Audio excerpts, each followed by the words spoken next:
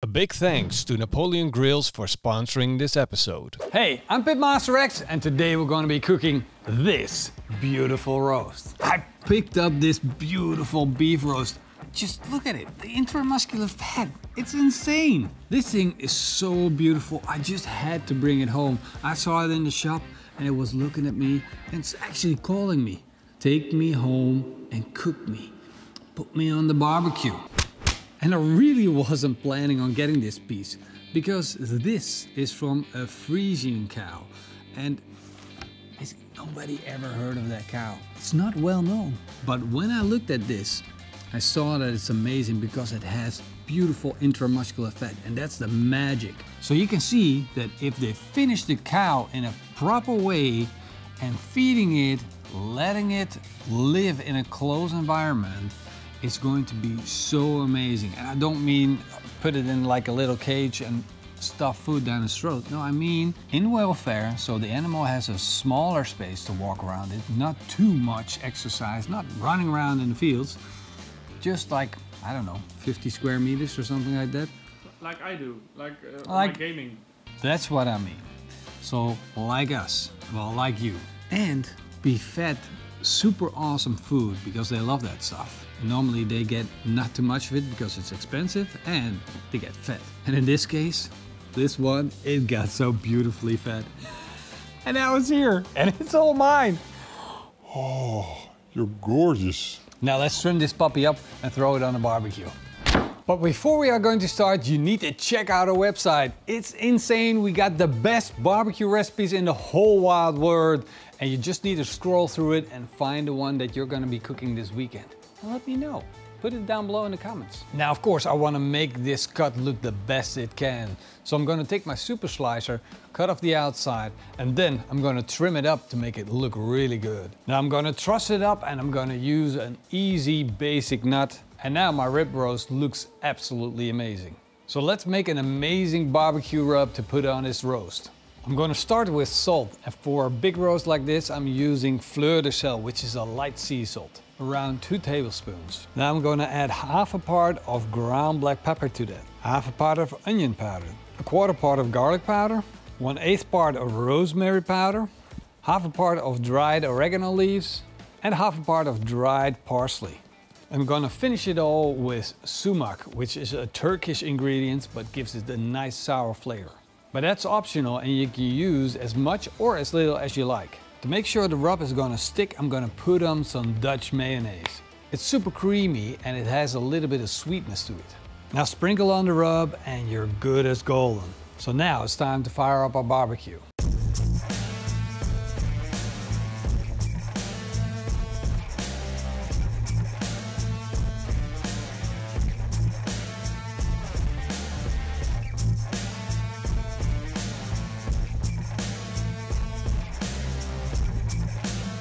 My Napoleon Kettle Pro is up to temperature. I'm gonna put the cast iron grill grate in.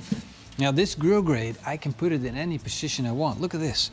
I can just have it at this position, or I could lower it to another position, or I could even go lower.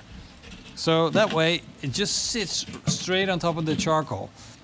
But what I'm doing is I'm smoking this over a lower temperature.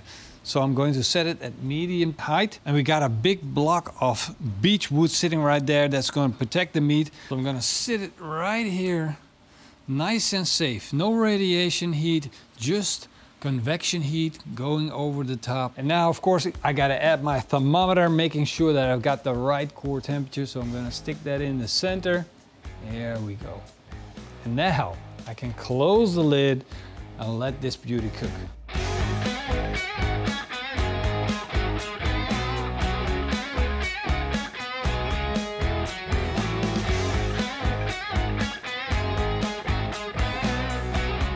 I just got the notification from the thermometer that it's ready, and oh my God. This looks so good. Oh, look at that crust. It is so yummy. This crust is so thick, it's insane. We were cooking this thing, and throughout the cook, you saw those little bubbles from the mayonnaise, the fat dissolving, running out, and all of the smoke and the crispiness on the outside developing. This has spent the last 2 hours building up flavor. And it just looks insane. Oh, I can't wait, man. Let's take it off. Oh, what a bark. Now I'm gonna let this rest and then I'm gonna slice into it.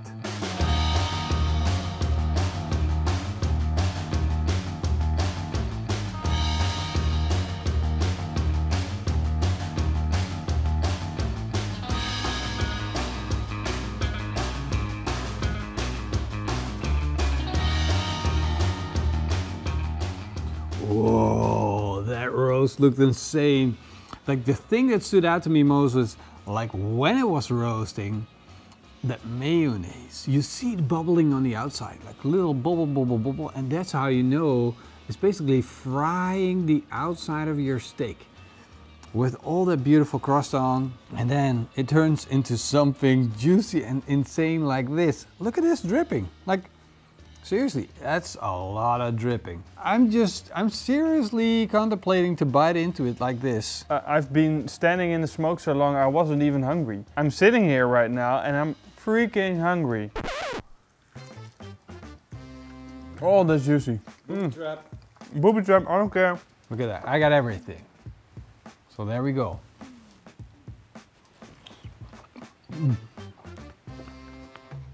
There's still an insane large bite. We even have a beautiful smoke ring on the outside. This looks so good. And You don't see the smoke ring, it's only juices from that side. this is only like waterfalls. This is supposed to be overcooked, but it's so juicy. It's like, I'm not even in the middle part.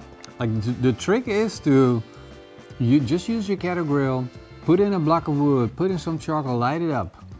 And the most important is, light it up. Light up your barbecue. Don't stick this in the oven. It's probably enough for a lot of people, right? A lot of people can eat from this. I'm not done yet, so I don't know why you're talking about sharing. All right, for the main course. For the main course. This is Where you want to start? I don't know, man. I don't know. This is a lot to take on. What's happening on this plate? What is going on? We got some mashed potatoes, which is like the most common thing ever. Yeah. But then I cooked some red onions in butter, added sugar, and then flambéed it to finish it off. Ooh. Ooh.